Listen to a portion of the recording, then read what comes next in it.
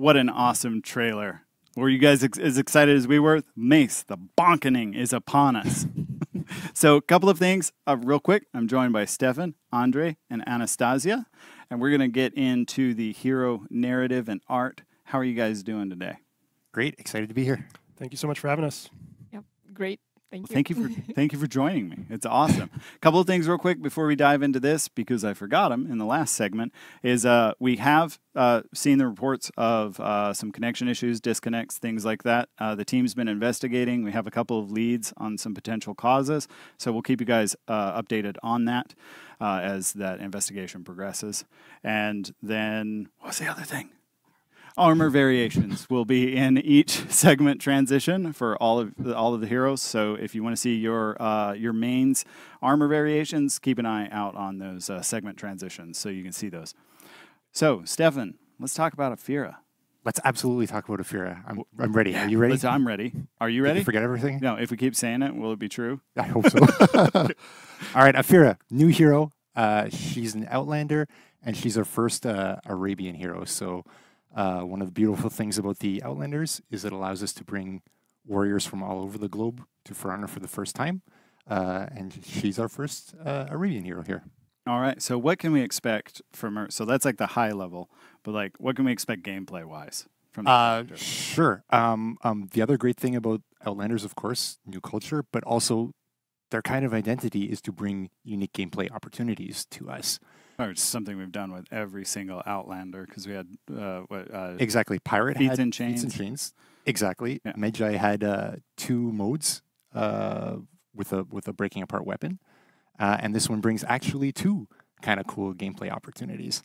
So first off, something called Relentless Reach, which awesome brand name. Yeah, no. Allows her. Yeah, she's got a short range weapon, of course. But she can get through a group fight to other sides of it and kind of really run down her opponent. Nobody is really safe from her, even though she's a short-range character. She can run really good, and she's going to get you. I had a little bit of time with her the other day, and I was like, "Oh, you can do that? You like big Yeetus Deletus energy." Yeah. Oh, you're rolling. Wrong answer. Yeah, right? yeah. Like you think you're safe because you're on this side. Maybe not. You want to try and run? You want to try? Super cool. So yeah, short range for regular attacks, but relentless reach to get through that group fight, and then you'll see some feats and so on later on with JC, Vanessa, and Nolan to really show you how she increases over time, which is cool. It's good. And then the second unique gameplay opportunity that she brings is stance choice becomes very critical for her.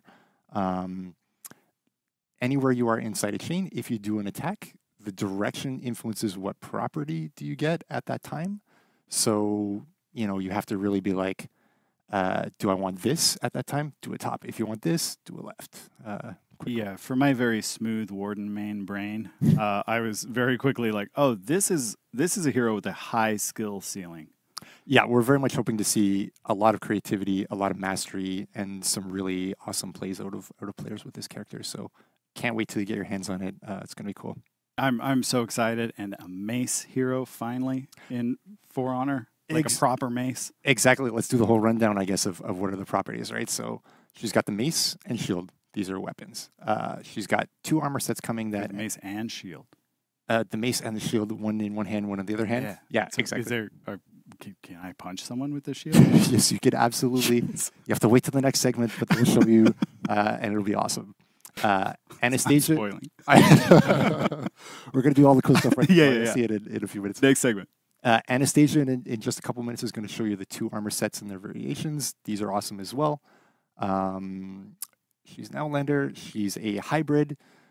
She's gender lock. So just as we did in the last 2 years, Warmonger Griffin, Kyoshin Pirate, Magi Afeera, we're following the same pattern, basically. We're nothing if not consistent. Yes, hopefully. I know some people in chat will be dismayed, but that's how we do it. I mean, it's just gonna look cool. You'll see the armor sets and you'll like it, and then you play it and you'll be like, it's awesome. Well, if that's everything for right now, I would love to jump into Afeera's background. What is her story? Where's she coming from? Andre, talk to me. Absolutely. Well, the first thing to know about the Afeera is that they are warrior scholars. So in battle, they are highly acrobatic, they are tactical, and they fight with a lethal elegance, as Stefan mentioned. This is even reflected in the name, Afeera, which means gazelle in Arabic. And the gazelle, the way that it moves, was a major influence for us across the board. It was even the code name for a while. And so many of us still kind of know Afeera as gazelle. The Afeera, though, they're not just killers, right? They're not just going to bonk you and walk away. Bonk. Besides this elite training, they're also given a rigorous education in sciences and the arts. They really uphold knowledge as sacred above all. But in the end, all this training, all this education, it really only has one purpose, and that is to guard the Sultana. Which, according to the lore story, they maybe didn't do the best job of.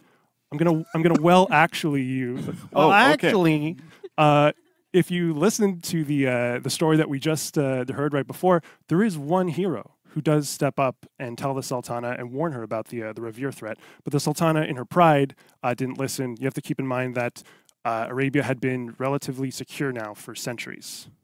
And I can tell you a little bit more about that hero if you want to hear. Is it Heba? It is. I think Heba. it's Heba. It is Heba. So yes, Heba is our main Afeera hero. And like the other Afeera, she is recruited off the streets. She's a poor outcast. That's how the Sultana gets all her soldiers. But Heba, she's really an exceptional fighter. She rises through the ranks meteorically, and she shows real proficiency for astronomy. And so naturally, being an incredible fighter, being great at astronomy, that positions her well to be the guardian of the celestial sphere, right? She essentially just wants to stop Revere now at this point. Yeah. That's kind of the vibe that I've gotten with their conflict. Is Revere's got one idea, Heba has another. That's right. And as you also heard in the short story, she wants to rebuild the sphere because she wants to follow Revere and stop her. And I can tell you that she is mostly successful at rebuilding it, not completely. So it was already like bubble gum, duct tape, aluminum foil. Exactly. Yeah. It was a bit like reading tea leaves before, and so now, to use another metaphor, mixing metaphors here, it's like a static television set. Or like when YouTube goes down to 240p if you're Gen Z. Yes, absolutely. And so what I can tell you at the beginning of the season, while she is successful at that, there's also perhaps a little clue that we've hidden. Oh, we hid there's a clue for people in chat. That's right. Yes. Is it here? Is the clue in the room with us right now? It might be. It might be. We've hidden it somewhere, so you have to take a look for that. Okay. Can you show me in the broadcast where the clue is? I'm not going to say anything, but if you find it, you'll get a glimpse into the future of Heathmore as well. Well, speaking of inspirations, clues, all kinds of good Afeera stuff, Anastasia, what were some of the artistic direction inspirations that went into Afeera? And I think we have some concept art to kick this off. Yep. Yes, we definitely have some concept art to show. So when we started creating the character, it's always super interesting, super fun, and very hard thing to do. Because you have to think about so many things. So first of all, her personality, right? So we know that she is precise, elegant, and tactical.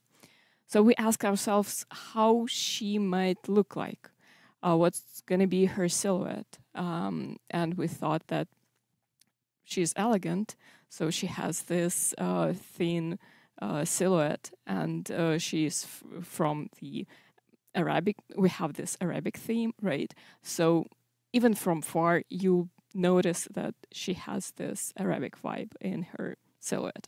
And when she's coming closer, she's getting more and more dangerous, of course. I love how the silhouette, whether near or far, even with her slender frame, you know exactly what's coming your direction. And but she's super fast. Yeah. So probably you want to even notice her. Yeah. I know that usually, or I can say usually, right? We will, when we're designing a hero, you guys will start with a weapon, and then kind of be like, okay, what hero kind of comes out of this weapon? And I know with Afeera, it was a little bit the other way around. We knew we had this hero concept, and that kind of freed us up to be like, okay, now what weapon fits best with this hero? Yeah. Yes, exactly. This is what happened with this character. So we tried like different types of weapon, but nothing like really feels like it's her weapon. And then we found this very interesting, unique technique, like fighting technique with the mace and the shield. And it actually looks like a dance. You wouldn't suggest that, mace is not very elegant, probably. This is your first thoughts. Yeah, that's kind of what a lot of like Yeah. fantasy media kind of portrays the mace as this big, heavy, unwieldy thing. Exactly. And like as a historical martial artist, I've been firsthand receiving on the end of the reality that it is very fast. We're talking 2.5 to 4 pounds, like because you've got to swing it all day in a battle. It can't be this big, heavy thing. But they're real quick and they're not fun to get bonked by. Not at all. Not at all. So I love seeing that paired with a shield, because I think a lot of times we think of like this big, gargantuan Sauron mace, and to see something so lithe and elegant is really awesome. Yeah, and fits her super well. And also, as you can see, this beautiful weapon. Some of them even have a story. Wait, is there weapon lore? There is weapon lore. Yeah. So I can hear like Pyro and Era and the rest of the lore community just being like, huh? I'm listening. So just like in Season 22, we are introducing backstories for the weapons. And so those will be available February 2nd on the website. And what I can tell you right now is probably my favorite is the Lost Sentry set. It tells a story of 3 Afeera who are trapped behind enemy lines, and they have to fight their way back home. So if you want to learn more about Arabia, you want to learn more about these amazing weapons, keep an eye out for when the TU drops on February 2nd. That is awesome. I'm looking forward to that. I just love what the art team has done with these weapons, the colors, the inlays, and the armors as well, and a lot of the historical inspiration that went into those. Like we're seeing right here with the patterning, the inlays, all the different textiles. Exactly. And also, when we started to work on her, she is very light and tactical, so she cannot wear like very heavy armor, right? So that's why we gave her this light armor, but her body is fully protected. She has this very nice chainmail and that enforced with metal plates, so she's deadly, and be careful. I think later we can look forward to Vanessa telling us a bit about that crescent. Oh yeah, being functional. But yeah, I love the inspiration here. I think Andre, you and I were talking the other day just about like the Abbasid period and kind of a little bit outside of that, the like 8th to 13th century window, and just all of the inspiration from not only that time span but the whole region of the world. And we just basically went, okay, we're just going to take all this time and space and into one hero. Yeah, there are a few historical inspirations, and so yes, that's one of them. The early Abbasid period of the 8th to 10th century, really fascinating time. You had a Muslim empire ruled over a vast territory from modern Morocco to Pakistan, and people from all over this empire, they would meet, they would influence each other, mostly in Baghdad, the capital city. And so you have influences ranging from Arabian to Persian, and we really see this well represented in Season 24 as well. With the Afeera. But it's never a one-to-one history, of course, For Honor. We're an alternate timeline. Yeah, we take what we want. Yeah. And so, yeah, but the Abbasid period is definitely a major inspiration. Yeah, and just like, it wasn't always like a cozy, like, I think a lot of times we think of it as a melting pot area, and it was more like a convenient crossroads of sharing of knowledge and culture. Sometimes opportunistically, sometimes maybe less so, more necessity driven, and there were conflicts in that era as well. But I love seeing that inspiration pulled into Heath more, and how you guys have said, okay, we're gonna, take this and pull from that, and how that weaves into expanding the For Honor mythos. Yeah.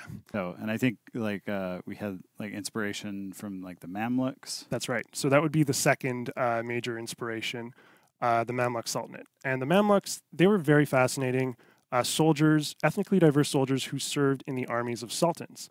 And some of them were even personal bodyguards to sultans, entrusted to stay in their bedchambers overnight and not murder them in their sleep. Because when I become a king, that's what I want, is some guy watching me sleep. Yes. That sounds some that's guy comforting. may do that. Yeah. Yeah, that really, that's going to make me feel safe. Yeah. And so the Mamluks were mostly successful at that. Eventually they branch off, they form their own sultanate, and they're very successful there, 2.5 centuries approximately. Yes, unfortunately that splinters off. But in our timeline, the Afeera, they're the natural offshoot of the Mamluks. They do have a much more positive relationship with the Sultana than the Mamluks did with their Sultan. Less of the compulsory components. Yes, absolutely. But yeah, that was another major inspiration. Awesome. Well, thank you so much, each of you, for joining me on this segment.